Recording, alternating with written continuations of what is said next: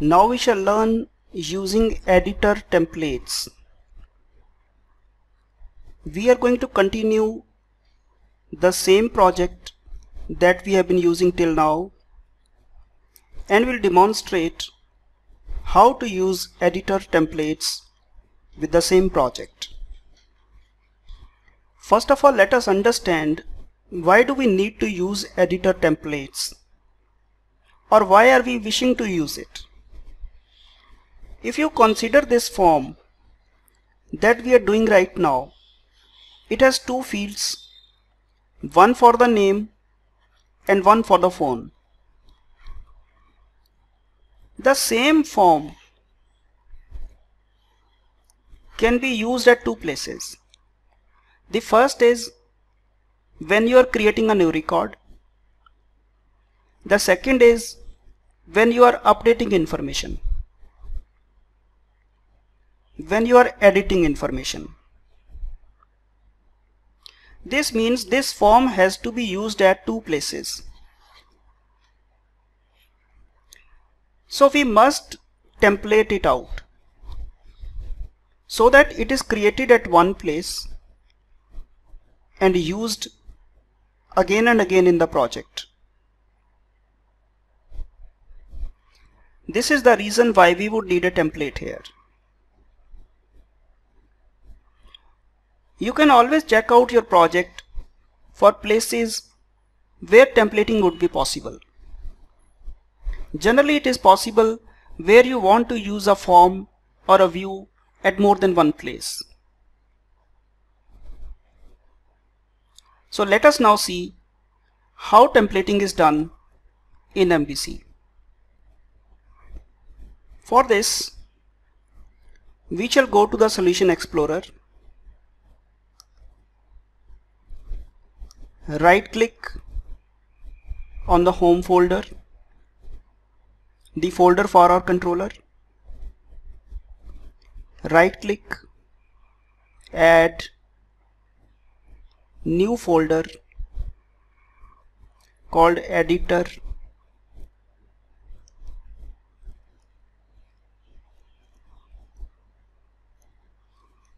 templates. This name is hard coded into MVC. You cannot change the spellings of this folder. Don't change the spellings. No spell change. Because this is a part of the MVC framework. We shall place all templates of the home controller in this folder. So let us now right click and add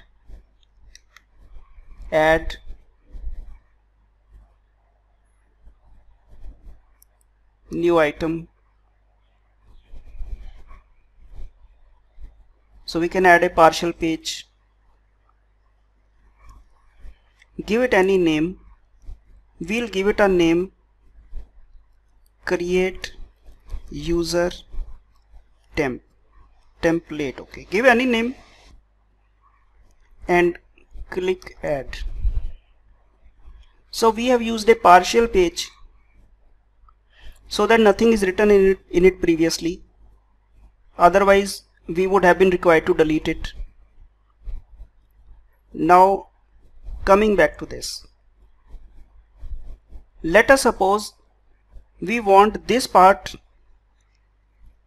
of the code to be templatized. We have cut it and taken it here,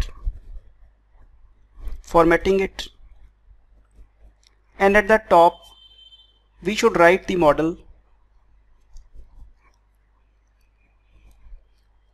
write for the model.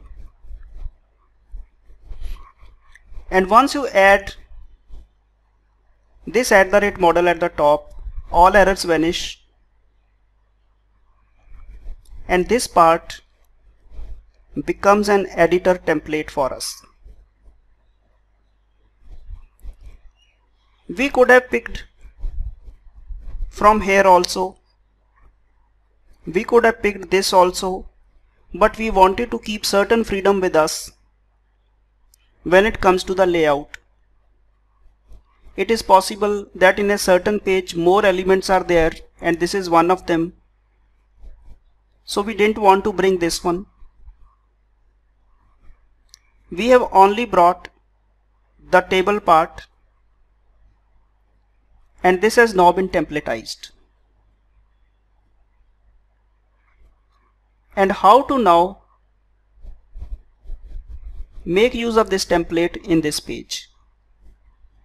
For making use of this template in this page, we'll have to type @HTML dot editor for model, and here if we do not put anything, then it renders the default template the way, if you remember, in our original lecture from where we started. You can see, run it. It displays this default template in its own layout.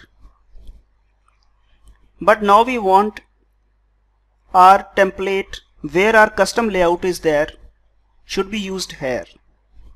Let us see how. The technique is to pass the name of your editor template into this. MVC will automatically understand that it has to search in the folder called editor templates. So let us now pass the name. The name is create user template. Create user template. We don't have to write CSHTML extension here. We don't have to write the path to the editor templates. It is built into the MVC framework. It will automatically pick up. Let us now run it and see what are the results. Yes, we get the same layout, but this time it has been templated. It has come from a template now. See whether everything works fine. Click on save and validations work. Things in MVC are pretty simple if done with the technique. Look how simpler this code has become. And this template can now be reused at the time when we want to edit it. But currently we are using we are discussing the creation of a new record, and we have now seen how templating is possible and how templating can simplify the code and make it more systematic. Thanks.